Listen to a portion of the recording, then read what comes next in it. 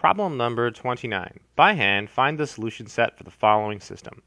So we have a system of equations. So we have x plus 3y minus 4z equals negative 3. And then we have 2x minus 2y plus 4z equals 10. And the last equation is 2x minus 4y plus 4z equals 14. And the goal here is to find x, y, and z as well. So there's lots of ways to do this. I'm noticing something that might be relatively simple. So let's give these equations numbers, 1, 2, 3. So you'll notice if you add the first two equations, the z's will cancel. And if you add the first equation and the last, the z's will also cancel. So let's take that approach and see what happens. So let's add equations 1 and equations 2. Let's do that. So if you add the first two, let's see, we have x plus 2x, that's 3x. 3y plus negative 2y is just y. And then the z's cancel, right? Negative 4z plus 4z is 0, so I won't write that. Equals. Then you also have to add these numbers, right? So negative 3 plus 10 is 7. So I was just adding the first two equations. Now let's add the first one and the last one. So let's add 1 and 3. So let's try that and see what happens. So adding the first and the last equation. So let's see. So x plus 2x is 3x again. Good stuff.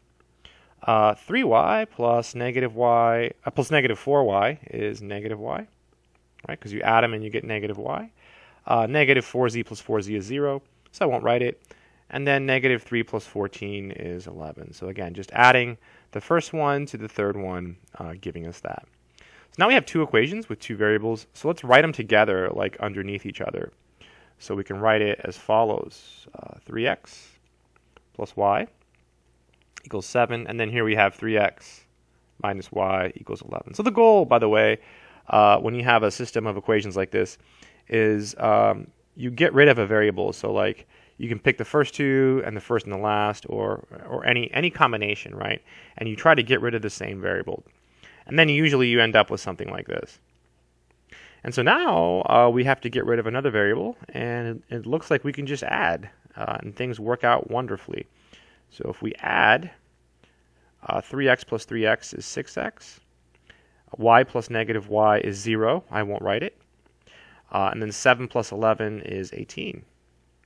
So you have 6x equals 18, so we can just divide by 6.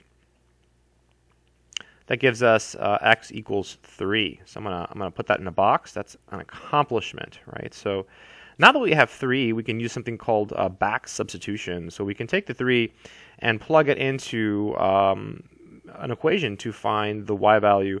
Let's use this one because it might be a little bit easier. It doesn't have a negative. You could have used the other one too. So that will give us 3 times 3 plus y equals 7.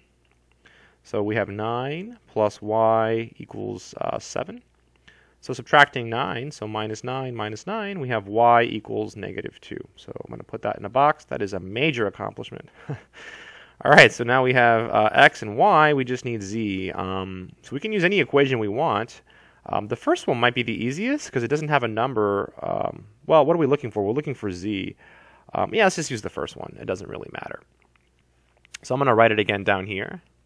Our first equation was x plus 3y minus 4z equals negative 3. So we're looking for z. So x was 3, so 3 plus, let's see, 3. Y is negative 2. And then we don't know z. We're looking for it. So minus 4z equals negative 3. Let's be really careful. So we have 3 minus 6, right? Minus 6. 3 times negative 2 is minus 6. Minus 4z, and that's equal to negative 3. So this is negative 3 minus 4z equals negative 3. Oh, wow. Oh, wow. Check this out. When you add 3 to both sides here, they cancel, right? The 3's cancel. I didn't expect that. So we get negative 4z equals 0. That's really cool. So you divide by negative 4, and that's just going to be 0. So z is 0. So that's the answer. You have your x, y, and your z. If you want to be a little more pro about it, you can write it as an ordered point, x, y, z.